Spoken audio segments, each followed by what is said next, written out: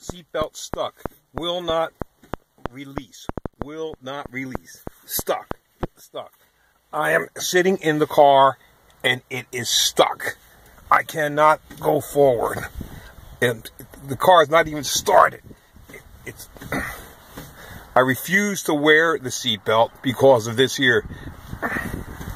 I think there's something wrong with it. I know you people don't believe me, but here it is. All right. And please, we will do this through email, because if something happens, I will look to take some sort of other action. But this is ridiculous. The only way I can get out of this is physically by unclipping it, letting it retract all the way, play with it, and then sometimes. So there. I'm not wrong. I know you think most of your customers are wrong, and I know I'm being an ass, but too bad. I'm not wrong.